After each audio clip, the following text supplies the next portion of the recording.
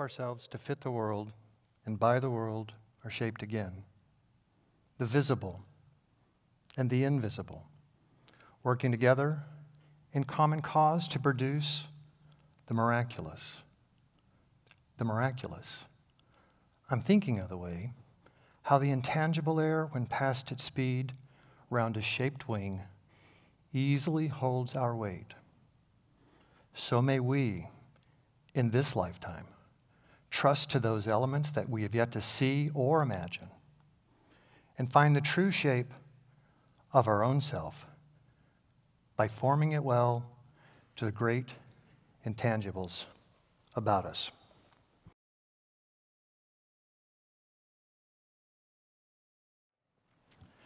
Working Together by David White. David wrote that poem as a commissioned project for the Boeing companies back in the 90s for the launch of the 777. To this day, the 777 is and remains the most successful launch ever in the history of Boeing on either side of that particular poem. And when he wrote the poem, he was trying to capture the quality of flight and the magic of flight where you have multiple forces operating, working together. The thrust, lift, gravity, and drag, and producing something that we all find particularly miraculous, the movement of a plane from the ground up, lifted by things that we can't see. He also wrote it as an homage to the human beings, thousands and thousands of human beings working in countless places across the globe, producing every single part that got pulled together, creating this thing called the 777 that makes it possible for all of us to fly from place to place. When I think about that poem, I also think about the starlings and the murmurations. I think about the movement, how, especially when it's set to music, how it seems like a choreographed dance. It's magical. And yet, do you know that there's no choreographer? That's obvious because it's starlings. There's no choreographer. There's just individual starlings working in concert, producing something miraculous. Every starling pays attention, as far as we can tell from modeling and studying. Every starling is paying attention to 7 other starlings in its closest vicinity. And every one of those is paying attention to 7 others. And you see that 7 times 7 times 7 turns into something miraculous. Each starling shaped by the movement of 7 around. Each 7 shaped by the movement of a starling. The profound treasure of love. Where starlings are paying attention, you can intend to love. Where starlings are programmed to move and adjust, you can choose. You can choose to love. Scott Peck said in his seminal work, The Road Less Traveled, just by show of quick hands, how many of you read The Road Less Traveled ever? It was, for me, a seminal book, the most profound book that I read early in my journey to be standing here in front of you. And in particular, the chapter on love. And he talks about love, and he says, love has kind of been tried to define by many philosophers, theologians, average human beings, romantics, etc. And if I'm Scott Peck, I'm not going to try to tell you what it is as a formal definition. I'm going to try to tell you how I think about it. And it landed with me back in 1989 when I first read that book, and it feels present and palpable in me today, right now, as I stand in front of you. And as I think about starlings murmuring, and I think about the murmuring in our community, and I think about all that can ripple out from this. He said that love is the willingness, the will, right? The decision, the willingness, the will, the decision to extend oneself, to extend myself for my own and your personal spiritual development, to care, to attend to the treasure of love. each starling paying attention to 7 other starlings, what would it be like? How would we shape each other? How would we shape the world if we allowed the world to love us and shape us? And how would we shape the world if we chose? If you chose right now, if you made the conscious choice to use your life, the precious inheritance that you came into this life with, if you used your life to love 7 human beings around you deeply, intentionally, openly, and what they might do with that. There are a handful of dimensions that we could talk about to even consider any of those things. I think I want to talk about 2 of them today. I want to try to give you a little bit of an exercise. I'm probably a little ahead of time. I may borrow a couple of minutes from what amounted to a buffer to give back to you. You saw Vid up here yesterday. Vid and I worked together, and we have for quite a few years, lovingly in support of and in an attempt to try to bring up and support all of you through the work that we do in the Advanced Academy. One more quick show of hands. How many of you are scouts in the room? Just take a look around. Make note of scouts. Scouts are human beings that have been through our advanced program that do work on these sort of deep questions in an attempt to put this out more fully into the world through their one wild and precious life. Vid may say a few things about that before we're done here.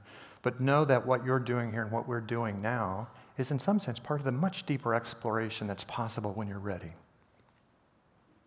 But you don't need to do anything other than decide to love, just to be clear. That's really the only price to admission for the long game, is the decision to love. So a couple of dimensions. Let's start with the test. This is not the Mensa test, for those of you that remember the trauma of the ILP, just to be clear. But this is a test. This is a test of time, a relationship to time with 3 circles. You all have books. Open the book up to the area where you've got a blank page. It can be next to my name. It doesn't really matter, but an area where you've got the blank page. Now, I'm going to give you some instructions, so please listen before you do what comes next. And I'm going to ask you to do something, and then I'm going to give you just a couple of minutes to have a conversation with the person closest to you or at your table, and then I will ring the bell. I'll go grab the bell while you're doing the exercise. I'll ring the bell and bring us back. But I want to give you a direct experience of something. So here's the exercise. It's no more complicated than this, so don't overthink it. I'm going to ask you to draw 3 circles. Does everybody know how to draw a circle? Right, okay, so you've got 90% of the exercise already down in your bones. You just draw a circle. They don't have to be perfect circles. They can be roughly circular or linear, right? So just rough circles. I'm going to ask you to draw a circle that represents the past. I'm going to ask you to, don't start drawing yet, you eager beavers. This is not an achievement contest. Ask you to draw a circle that represents the past. I'm going to ask you to draw a circle that represents the present, and I'm going to ask you to draw a circle that represents the future. You can draw them any size, in any orientation, up, down, left, right, horizontal, vertical. They can overlap anywhere on the page. It doesn't actually matter. 3 circles, past, present, and future. I'll give you 30 seconds. Go.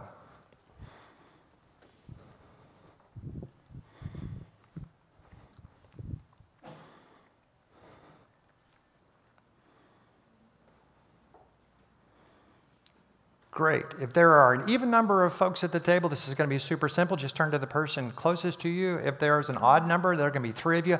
Just compare and contrast circles. Spend 2 minutes talking about your circles and why you drew them the way that you drew them. Go.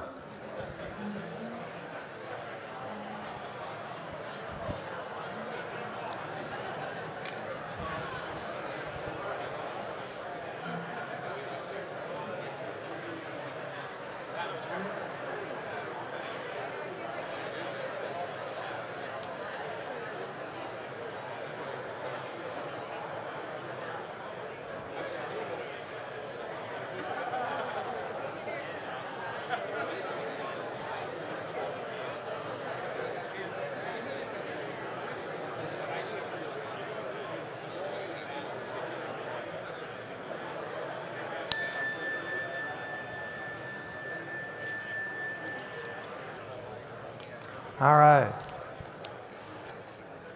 Now, in case you're wondering what you just did, this is it's one of many ways that cultural researchers over the years, starting with a guy named Gert Hofstede, who I had the great fortune of working with back in the early 90s in Europe, they use to get a sense of what makes one culture different from another culture.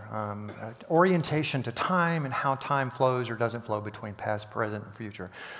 I'm assuming that you had some differences at your table. Would that be an accurate assumption? It's fascinating, right? I mean, it's a simple thing of writing in circles, past, present, and future, and yet I would bet that you have some things that look, maybe some sizes that look like this. Now, these are, broadly speaking, these are cultural aggregates. So if you aggregate way up from this room, and most of you would be Americans, you'd see that for the most part, Americans in general, not universally, in general, have a slightly smaller version of the past than, say, the UK. That's not so surprising, given that the US has a relatively short history relative to Europe. And you can see just in a few other countries, France, Spain, and Germany, that you get some different sizes and slightly different shapes. If you go to the present, you can see that our present, on average, in aggregate, on average, is disconnected from the past. Also, not all that surprising because history for us is still relatively short and we don't necessarily feel a need to honor deep, long-term history. If you look at Spain, though, you get a massive circle for the present. And then if you look at the future, more often than not, as Americans, we look to what comes next, and it's about how much can we achieve and how much can we do. You would not be here in this room today with us, engaged in this multidimensional exploration of what it means to be you, if you didn't do this well already. But look how different that is from Spain. Spain is this tiny little dot for the future. If you've ever been to Spain, and in some sense this is also in Mexico, the term mañana, it'll wait, it's okay, it'll wait. Like right now, let's grab the day, let's enjoy it while it's here. This orientation plays out. If you look more broadly, I'll show you maybe a big mashup of this. More broadly, you can see that there are quite a few differences across the globe. Again, in aggregate, these are different. You might find something up here that sort of represents yourself. If you do, wonderful. You might have something that's completely and utterly unique for you. That's also wonderful.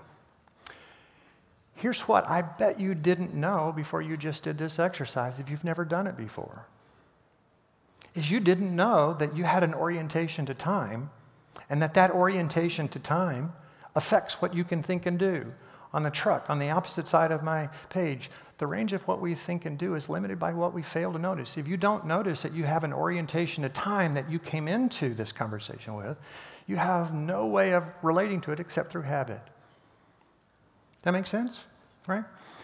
The range of what you think and do is limited by what you fail to notice, and because you fail to notice that you fail to notice, there's little you can do to change.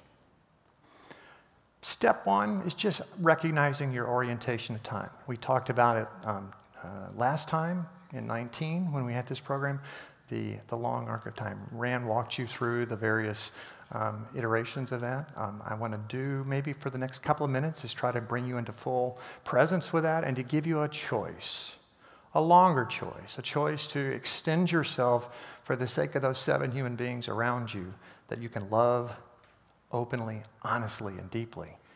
The treasure of love and being loved. Dimensions of time. This is now, present, like most of us live in today and tomorrow and to here. You know, we're carrying some vestige of what happened yesterday. If it was a good thing, like the wonderfulness that we came into this room feeling reasonably good, upbeat, probably a little bit more open-hearted than when we entered yesterday. We might be thinking about already some things that we have to do this afternoon or tomorrow as we move on. I know that that occurs to me. This is now for us. This is now for all of us. But now exists in this longer thing that from the Long Now Foundation they call nowadays, and it's kind of decades. We call it decading, right? You think about the past 10 years, you think about this current 10-year frame that you're in, and what might be possible, and maybe you're planning the additional 10 years in the future, and you are wonderful. The art of decading, long-term, locating yourself in that. But notice in this decading, in this nowadays, now exists inside of nowadays. If you back way up, and this is what we tried to do last time, is to invite you into a much broader, deeper, longer consideration. The Long Now Foundation was put in place, started specifically to consider the long term, to play the long game. Not an infinite game for us because we can't necessarily do that, but we can play a long game. But notice that in the long now, the nowadays, the 3 decades fit inside of that easily. And notice that now, today, yesterday, and tomorrow fit inside the decades easily. Here's the subtle turn that's not so obvious.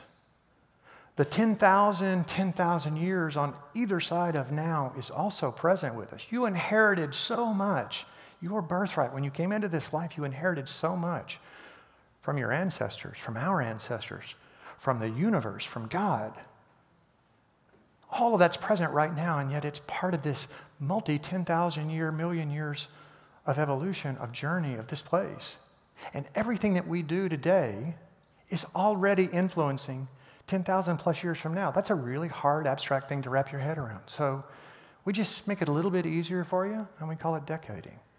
We ask you to come back. We ask you to think about and care about and find and source, truly source what you're here to do. As Mary Oliver said, what is it you intend to do with your one wild and precious life? So, locating yourself in a long arc of time right now, but not forgetting that you are part of a long, long journey in time. This is an orientation.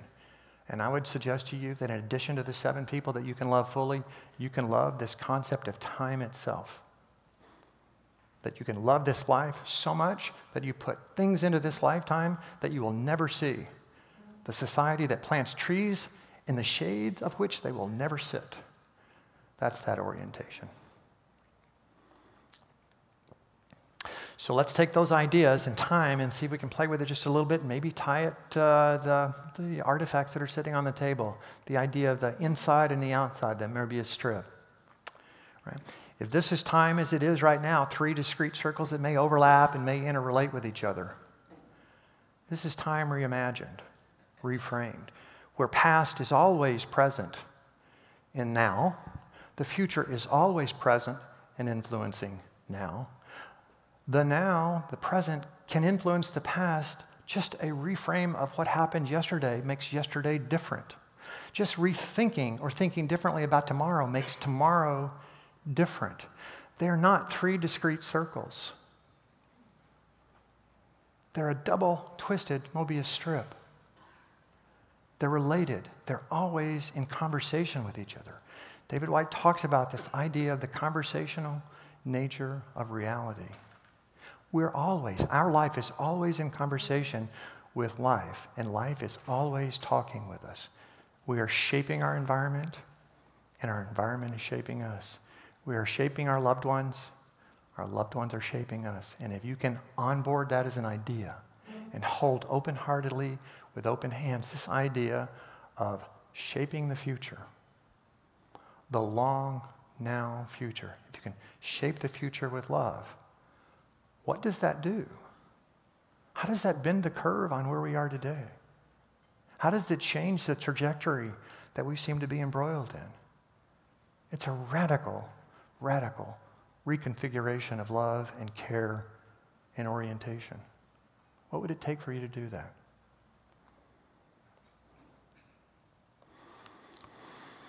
Two most important days of your life. The day that you were born. The day that you inherited the treasures in this lifetime. The treasure of love. The treasure of all that was built in advance of us. We stepped into, and in the U.S. especially, but into the world in general, we stepped into a world that was improving. Just think about the conversation that Mike had with us yesterday. We stepped into a world where we didn't have to create most of what we have. We stepped into a world that we didn't necessarily deserve other than to have been loved into existence. We stepped into a world where we had the chance to express what's wildly ours. If you've been to any of these before, you've heard me say something like what I'll say next. Your life, however you think and feel about it right now, is profoundly, utterly unique. In all of existence, there's only you. Life is trying to do something through love with you. You know that you're there when you find the source of your purpose. And I don't mean some placard you put on the wall. I mean the energy that arises in you when there's nothing left to give. So the second most important day of your life is the day that you discover and understand why you were born. This image up here is an image of a Japanese philosophical stance. Nishitani-san is in the audience here, so he may feel free to correct me on a break, but it's an orienting frame for me. Ikigai. And it's in some sense, it's just the blending of what you love, what the world needs, what you could get paid for or receive from, and what you're good at. And if you start mashing those things up and putting them together, what you end up with is a life potentially well lived, is a life lived on purpose. The day that you were born, and the day that you find out why. And that's from Mark Twain. I'm going to end with a poem that I'm uncharacteristically going to read for you here in just a minute. I want to set it up with a couple of things, with a quick story, realizing that I'm getting flashed up here because I'm borrowing now from the buffer. I hope you're okay with that, by the way. Some years ago, one of our beloved coaches, Phil Gable, died. We called him Koso. He called himself Koso. And Phil's wife, Paula, asked me to speak at a memorial service for him in Dallas. And it was like great trepidation. I really wanted to honor Phil, and I didn't know what to say or how to say it. I got 1,000 thoughts. Phil and I had a lovely, warm, and also complicated relationship in the work that we do in the world. And I had deep and profound respect and love for him, and I didn't quite know what to say. So I'm sitting on a plane. I'm flying back, from somewhere on the East Coast, and I'm sketching out some notes, and there was a gentleman sitting next to me, and he said, "Hey, it looks like you're working on something kind of important there." I'm like, "Man, I don't like to be talked to on a plane, dude. Come on, give me a break." "Yeah, okay, I am." And he said, "So what are you doing?" I said, "Well, it's like not really a eulogy, but I'm trying to write something that I want to say, about a friend." And he pulls out this piece of paper, and he said, "I don't know why I brought this with me today, but I think it's for you." He's like, the visible and the invisible working together. I'm just saying, when love is present, all is possible. I'm going to leave you with 3 words. I'm going to read the poem, and I'm going to come back to the 3 words or the 3 phrases. Momento more. Momento vivere. Carpe diem. Momento more. Remember, you will die. Momento vivere. Also know you must live. Carpe diem. Seize the day. Seize this day. We'll get this poem to you through materials and probably a follow-up. I'm going to show it up on the screen. It's an eye test for me. I'm going to read from here. It's still an eye test for me, so I'm going to read with some glasses. All right. It's called What Will Matter. And the gentleman that gave this to me studied with Michael Josephson. I invite you just to sit back and listen. Close your eyes if you like, but just take this in and notice what comes up. You'll get a chance to capture a few notes. Ready or not, someday this will all come to an end. There will be no more sunrises, no minutes or hours or days. All the things you collected, whether treasured or forgotten, will pass on to someone else. Your wealth, your fame, your temporal power will shrivel to irrelevance. It will not matter what you owned or what you were owed. Your grudges, resentments, frustrations, and jealousies will finally disappear. So too will your hopes and your ambitions, your plans and all of your to-do lists. They'll expire. The wins and losses that once seemed so important will fade away. It won't matter where you came from or from what side of the tracks you lived on at the end of your life. It won't matter whether you were beautiful or brilliant, or both for some of you. Even your gender and skin color will be irrelevant. So what will matter? How will you value, or the value of your days be measured? What will matter is not what you bought, but what you built. Not what you got, but what you gave. Love, in parentheses, what you gave. Not what you bought, but what you built. Not what you got, but what you gave. What will matter is not your success, but your significance. What will matter is not what you learned, but what you taught. What will matter is every act of integrity, compassion, courage, and sacrifice that enriched and empowered the lives of others and encouraged them to emulate your example. What will matter is not your competence, but your character. What will matter is not how many people you knew, but how many people will feel the lasting loss of you and your life when you're gone. Thank you, Phil. What will matter are not your memories, but the memories of you that live on in your loved ones. What will matter is how long, not how long you'll be remembered, but by whom and for what. Living a life of matter doesn't happen by accident. It's not a matter of circumstance. It's a matter of deep and profound choice. Choose a life that matters. Choose a life of love. Choose to love the long game of this life. Choose to love each other. Memento mori. Momento vivere. Carpe diem. Thank you.